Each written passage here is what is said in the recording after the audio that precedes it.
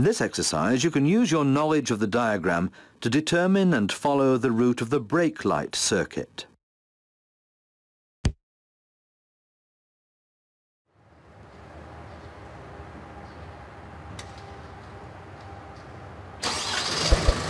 This technician has noticed that the bulb failure indicator lamp is illuminated after depressing the brake pedal, indicating that there's a fault within the brake light circuit.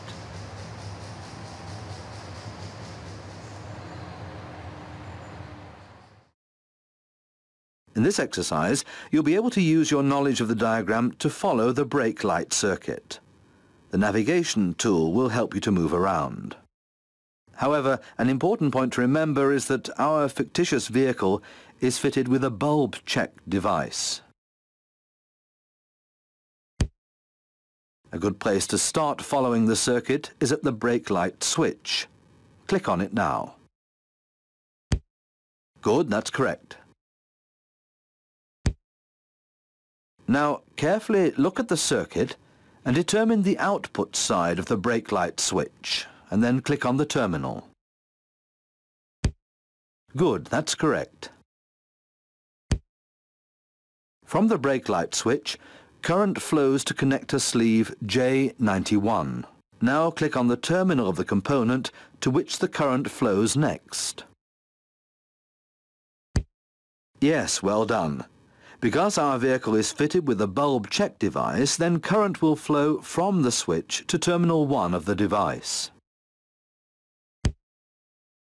What is the colour of the cable that supplies the right-hand stop lamp?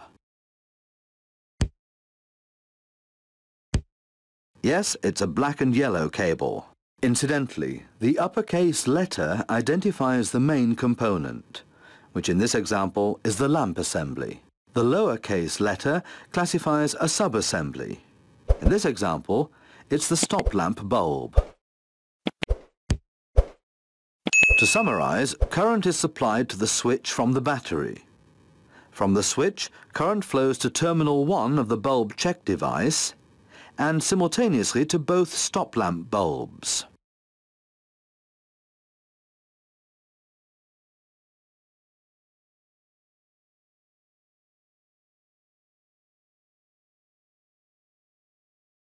On vehicles not equipped with a bulb check device, current flows from the switch directly to both stop lights.